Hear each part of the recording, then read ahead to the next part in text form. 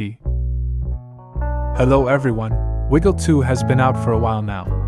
In this video, I will introduce the new features of WIGGLE2 and discuss some issues related to baking animations. Let's get started. This is the GitHub repository for WIGGLE2. I will place it below the video. Big thanks to the developer who created this incredibly useful tool for Blender. To install WIGGLE2, you only need to download this Python file. Click this link to download it to your computer.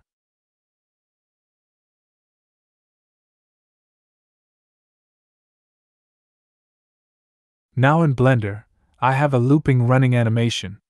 The skirt and hair don't have animated yet. I'm using Blender version 3.3.1, and WIGGLE2 supports the latest versions. Click on Edit. Preferences. Go to the Add-ons section.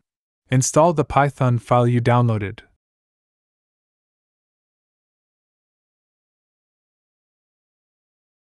And enable the add-on. It will appear in the right-hand side toolbar. Select the armature bones. Switch to pose mode. Choose all the bones for the hair.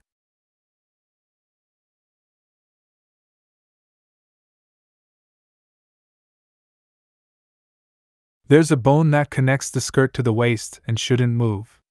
Do not select it. Select the rest of the skirt bones. Now go to the Wiggle panel. Check Bone Tail to apply physical simulation to the selected bones. Play the animation to see the effect.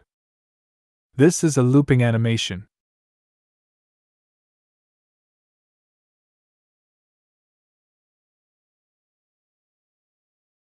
Under Global Settings, check Loop Physics.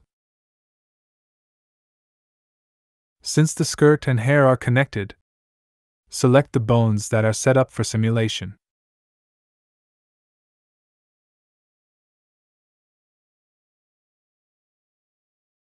Enable Chain. The physics simulation might seem excessively shaky at first. Try increasing the calculation quality. It's better now. At this point, the hair and skirt are passing through the character's body. This isn't what I want. To solve this, use WIGGLE2's new collision feature. In my animation, the hair and skirt mainly collide with the character's body. So, I've separated the character into parts.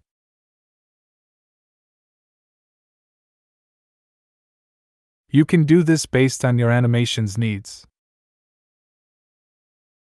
Return to pose mode. Select the bones that are set up for simulation. Under collisions, there are two modes. Choose the one that suits you. I'm using the default object. Select the split body. As we can see, the hair is no longer passing through the body. Here, you can adjust the radius parameter to control bone collision distance. I think the default value is better for my animation.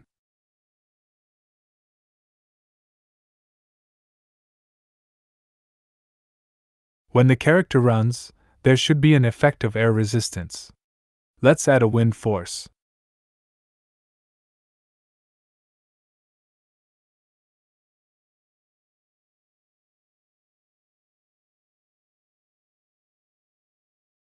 Position it facing the character.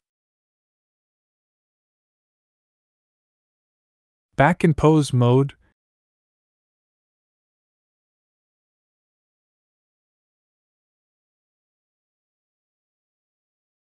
choose the added wind force from the wind options.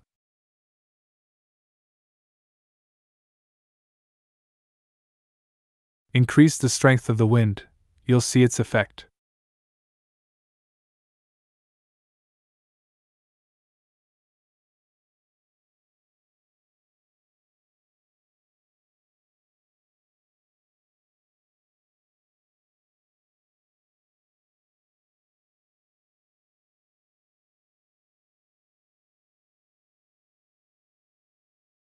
This value represents the wind force multiplier.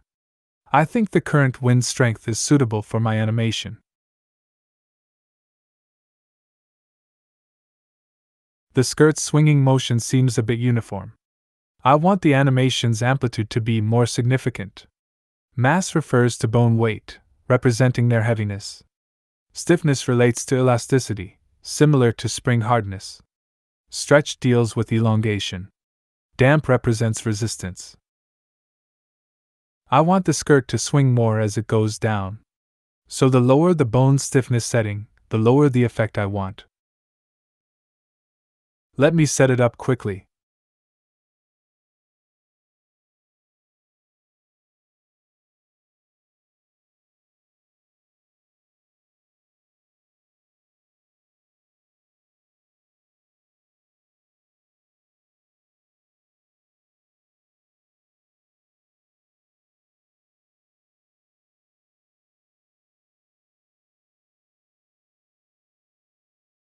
Open the top-level bone head of the hair bones to allow it to follow head movements. Adjust the hair's softness and stiffness.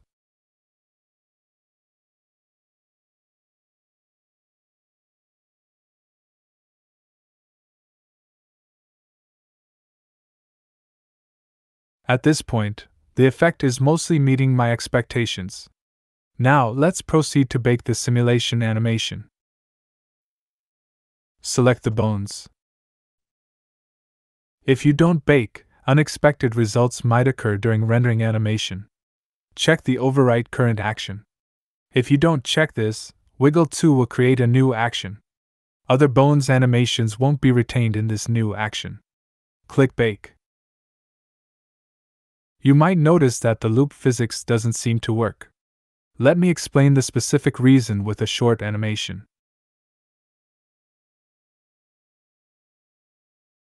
This is a simple looping animation that has been baked already. Delete the baked animation. A tip: once the animation is baked, the simulation will be frozen. Click this button to restart the simulation.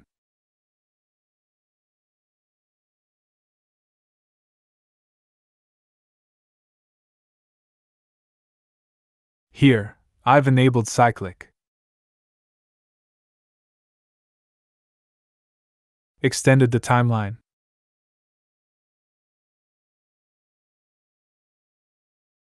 After baking again, you can see that some parts in the middle are looping.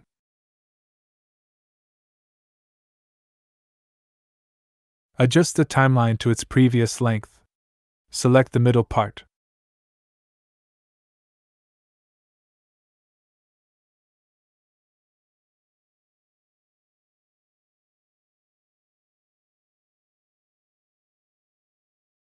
These sections are looping, which is what we need. Next is the key point. After simulating for around 20 plus frames, the animation stabilizes into a looping state. Here's where pre-roll comes in. It's about how many frames are simulated before baking to achieve the desired looping state.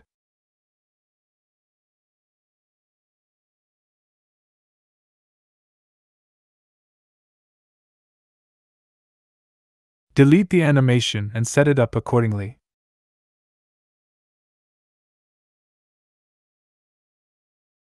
Let's set it to 25 and take a look.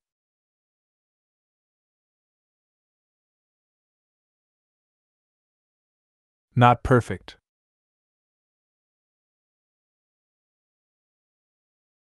Try increasing this value and see.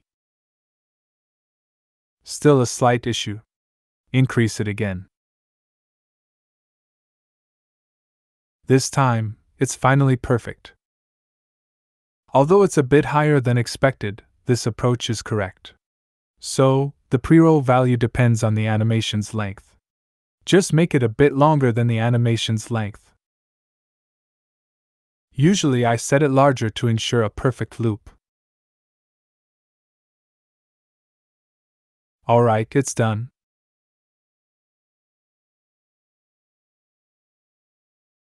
Here's another animation. I've only created a falling animation for this bone and applied simulation to these 3 bones. Since it's not a looping animation, the pre-roll can be set to any value. Okay, that covers all the content of this video. Hope you enjoyed it.